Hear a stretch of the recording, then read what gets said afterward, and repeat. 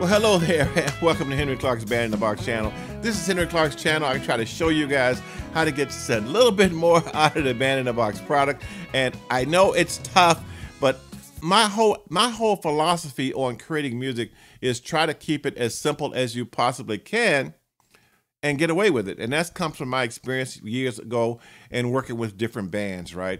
And when you're in a band, of course, you always have to compromise because the talent level is not always the same across the board. So you come up with workarounds, right? And that's kind of how I look at a lot of the music that I produce in Band in the Box. I try to produce that music as simple as possible. I know I've done some tutorials on extracting stems and shots and things like that, which help. But again, I try to keep the programming to a minimum. Well, in this case, I'm talking about drums here and how a lot of times the drum set can actually create the actual tension and the atmosphere that you want as you go from part to part. And you don't have to necessarily get into all of the stems and things. There are a couple of light clicks. And I mean, these are really light clicks that you can make in Band in the Box that will make all the difference in the world in creating a different pattern of drum pattern that's just enough to keep your audience focused and to help build some excitement. Now, I know some of you already know this, but for those of you who don't, I think this will be really helpful for you. So let me get on over to my Band in the Box console, and I will show you guys how to do some very minor things in the drums that can make all the difference in the world. So be right back. Hold on. There you go. Hi. Okay, so I'm back. So now I've got a simple song here, and I just want to show you guys how you can make it sound just a little bit different and give it just a little bit of excitement. So let me play it for you. And this is just plain vanilla, playing the song plain vanilla. And I've got an intro here at bars 1 through 8. And bar 9 is the first verse. Bar 17 is what I call a change. And bar 25 is the actual hook itself. So I'm going to play it through those bars. And I want you to listen to those drums.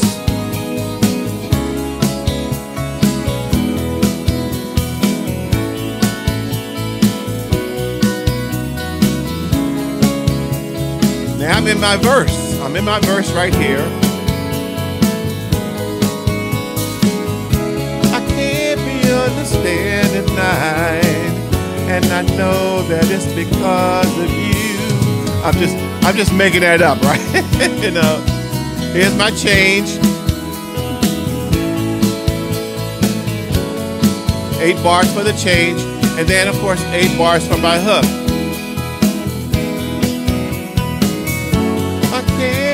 To tell you why, all I know is that it made me cry. I just started that on the fly. Actually, I hadn't even thought about it before, but anyway.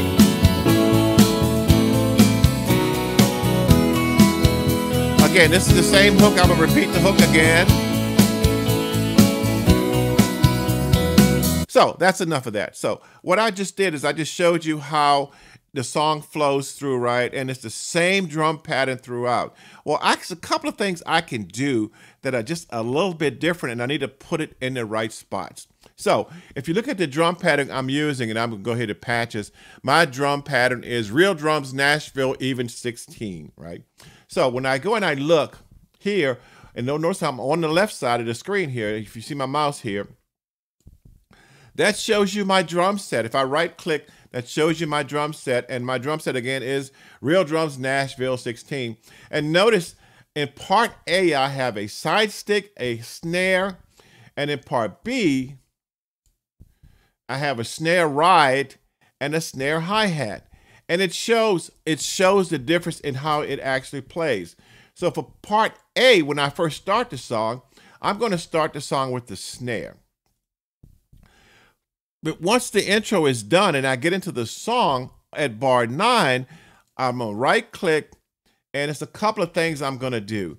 Is I'm going to take and I'm going to change the snare to a side stick. That's the first thing I'm going to do, is change it to a side stick. The second thing that I'm going to do, though, is that right here, it says allow drum fill for bar before this part marker. I'm going to allow a drum fill so that it knows I'm setting myself up to get ready to sing the song is what I'm doing right here. So again, I'm going to check here And I'm going to allow the drum part to give me some type of, before it gets into the verse, give me some type of tempo change, some type of whatever it is.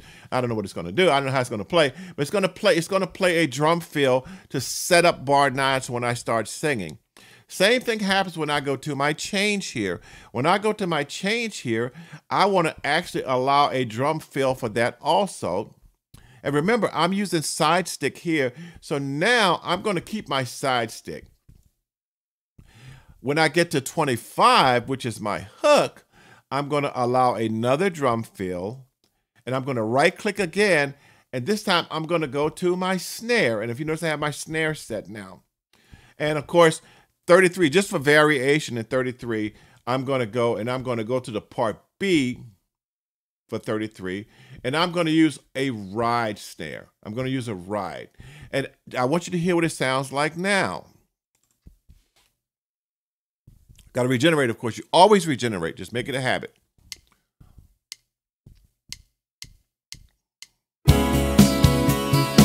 Again, that's my intro.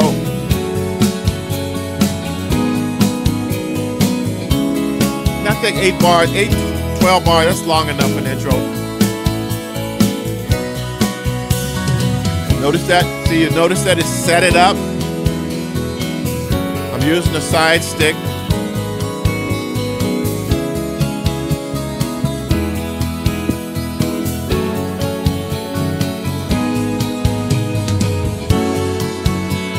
I still stayed with the side stick. This is just a minor change in dynamics, but it can give a great overall feel to the song because now I'm building. Bring my snare back in. And of course, I probably would bring some background vocals in at that point, which would be kind of neat.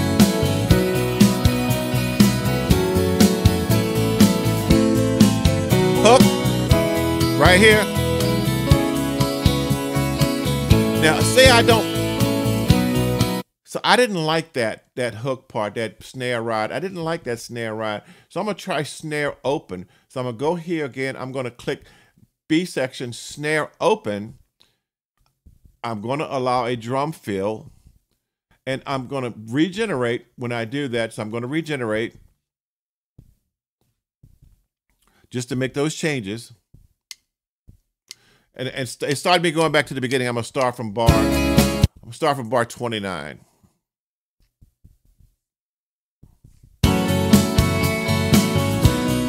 So I like the snare a lot.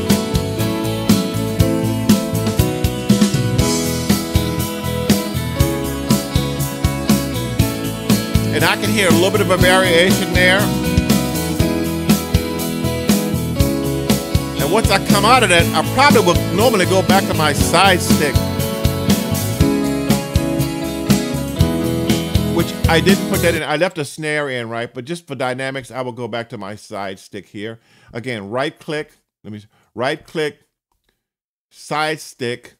And I'm also, to set it up even more, I'm also going to allow a drum fill. So now when I play and regenerate,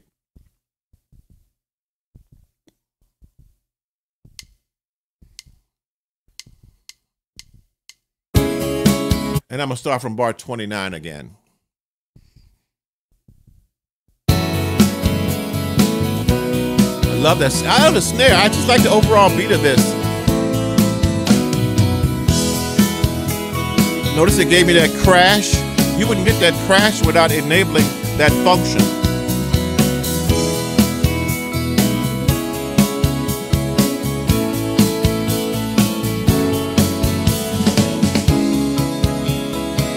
Now I'm back to my side stick.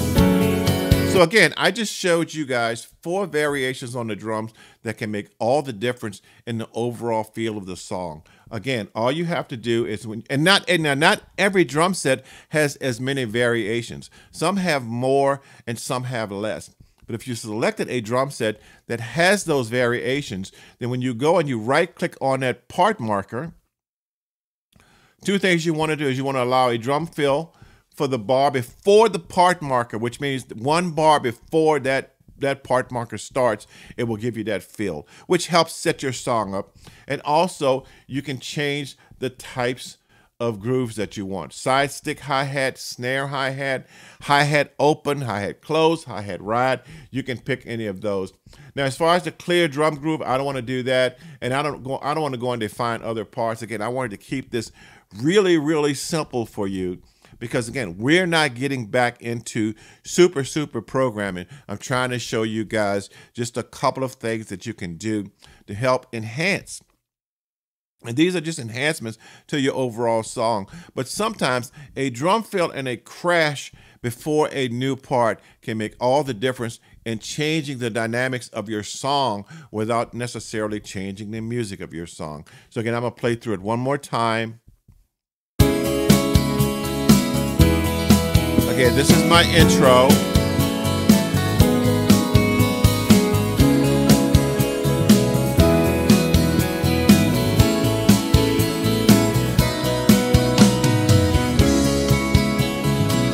And this is my verse. Now, and I want you to hear it. Actually, I want you to hear it without the crash, without the roll to set it up. I'm gonna take off allow drum fill, which means there's gonna be no fill at bar 8. And just give you an example of what it sounds like with no fill.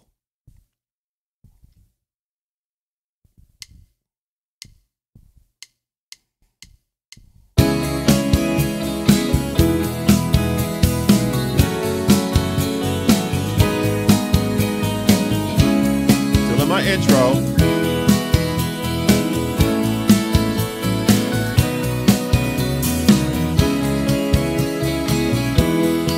I think it makes all the difference in the world, just adding that feel in there, which is setting the song up, which is telling the audience, hey, I'm ready to start singing this thing, y'all. Hold on tight. Again, so I go back, right click, allow the drum fill to come in at bar 8, and I am off and I am running, and I am a happy camper. So again, I just wanted to show you guys just a couple of things that you can do to enhance your compositions, make them just a little bit more interesting and dynamic with minimal effort. And the key here is with minimal effort.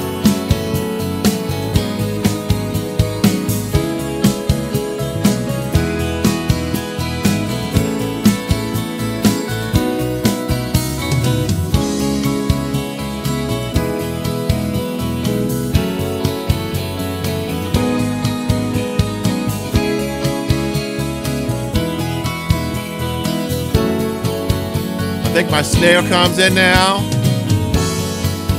Oh, not yet, not yet.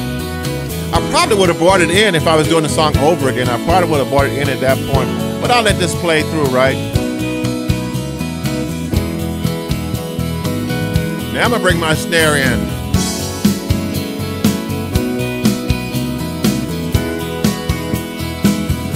And that's it. Again, minimal clicks. Change your drum patterns up. Can make all the difference in your song.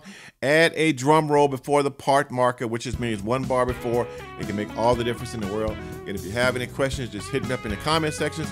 And I will see you guys next time. I know this is short, this is simple, but that's exactly what I wanted, okay? And remember, keep the programming to a minimum, man. You want to spend all your time programming, right? Work on the song, work on the melody. I'm telling you, if you have a good melody, if you have a really good melody and a few dynamics in your song, nobody even notices that other stuff because your song will take off from there. So again, the key point to me is work on that melody, work on some dynamics, and you will be off and running. I will see you guys next time, okay? Bye.